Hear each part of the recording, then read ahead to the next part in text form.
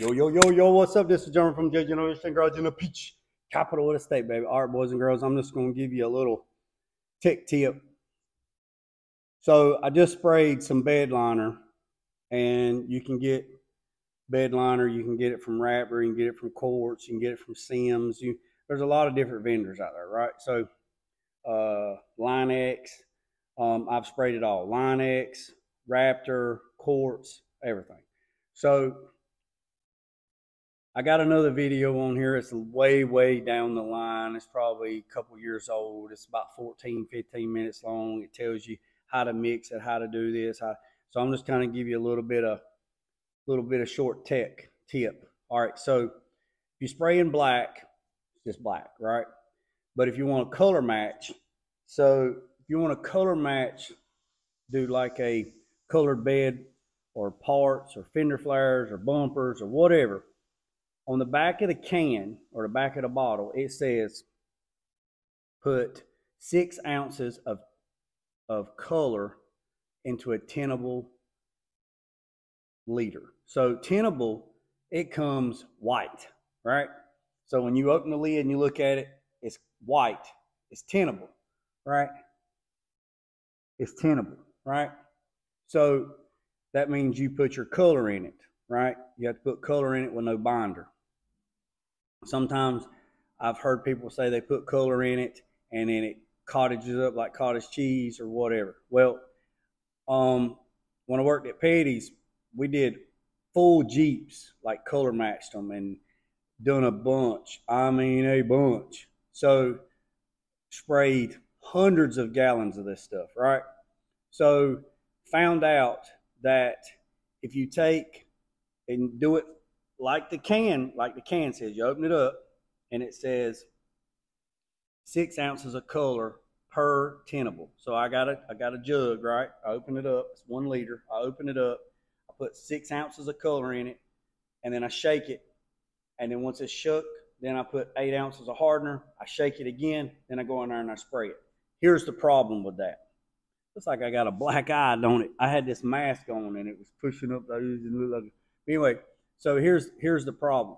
So white is a toner, right? So if I take blue, green, red, brown, black, whatever, remember your color wheel, and if I add, like for example, this truck is 503 light green, right? If I take 6 ounces of color, pure green, and pour it into this liter, which is pure white, it's going to dilute my color down and it's not going to match. Red, it turns red to like pink.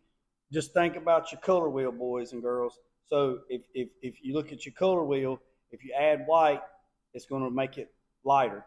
If you add brown, so you see what I'm saying? So what I found that works is take the liter, shake it. Don't put nothing in it. Just shake it. Get it all shook up, right? Get it all shook up. Add 8 ounces of hardener to it, right? You can add, there's 2 ways you can do it. If you're going to seal, you're going to put down sealer, right? Like a primer, like G1, G2, G3, G4, G1 to G7, all right? You can do this, right? I know you can do this with PPG. I don't know any other company that you can do this with, but there's another option. So here's option 1. I have my liter, right? I have my liter, okay? I take 6 ounces of sealer. So I'm going to do this in G1. So that's DAS 3025. I think that's the number. I put 6 ounces straight into there. All right, I shake it. All right, now I got my ground color, my sealer. Right, because this color goes over G2. Right, so I put my sealer in the Raptor can. I shake it. Right, then I add the 8 ounces of hardener from the Raptor, the activator. I put that in there. I shake it. I go in there, and on those wheel tubs, I sanded them down with 80. I cleaned them, I epoxied them, Then I sprayed the bed liner over top of it, which is tinted, my sealer. And then I let it flash off for 15, 20 minutes. Then I mix up my 503 green. I mix it 1-to-1. I mix about, I think it was about 10 ounces sprayable. So 5 ounces of color, 5 ounces of reducer. That gives you 10 ounces sprayable. I go in there, I put 3 coats on one wheel well, 3 coats on the other wheel well. I check it with the sunlight, looks great.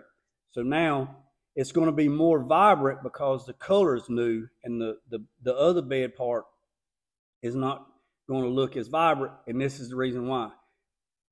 Bed liner does not have UV protection in it, so therefore it's going to get bleached by the sun.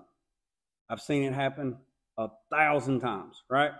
So once that color flashes off, then here's an extra step. I go in there and I mixed up some 2021 clear. I mixed up enough clear, about 8 ounces, 10 ounces, about 8 ounces, sprayable, right? I put 3 coats on one wheel tub, 3 coats on the other wheel tub, and I walk out. Now, once all that links up, it's going to be shiny, right?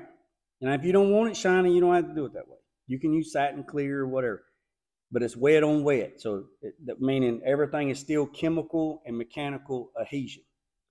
So it's great. All right. Here's the second thing.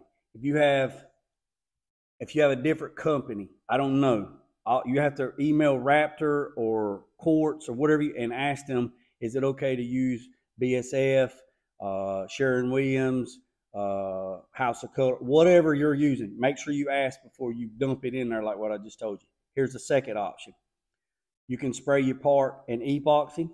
Then you can take the tintable sealer, right, or the tintable bed liner. Don't tint it. Just go out there and spray it pure white. Spray it the way you want it to look. Let that flash off for 15 minutes. Then mix up your sealer. So DOS mix is 3-to-1-to-1, I believe. Yeah, 3-to-1-to-1. So I could go in there and mix up my sealer. Go put two coats of sealer over top of it. That gives me my G2 ground coat. There. All right, now that's on top of each other. All right, so that's wet, wet, wet, wet. Go in there and mix up my color. Mix up 8 ounces of color. Go out there, spray 3 coats of color on it. Let that flash off for 15, 20 minutes. Go mix up my clear. Go mix my clear up and do it and be done. That's 2 ways. Now, if you read the instructions, it says put 6 ounces of toner, meaning the color. Like I could take that green and pour 6 ounces into that can and shake it. I promise you it's not going to be the same. It ain't going to look right. The color's not going to look right. I have done so many colors, reds, greens, yellows, blues, metallics, pearls, you name it, I've done it. And that's the way I've done it. I have sprayed hundreds of gallons of bed liner. I mean, man, at Petty's, we did like 15 brand new Jeeps. And when I mean brand new Jeeps, like there was one Jeep come in, it was a 2018 Jeep. We stripped the whole Jeep down. It drove into the building. We stripped it completely down just to a shell. I got pictures on my Facebook page. Just to a shell.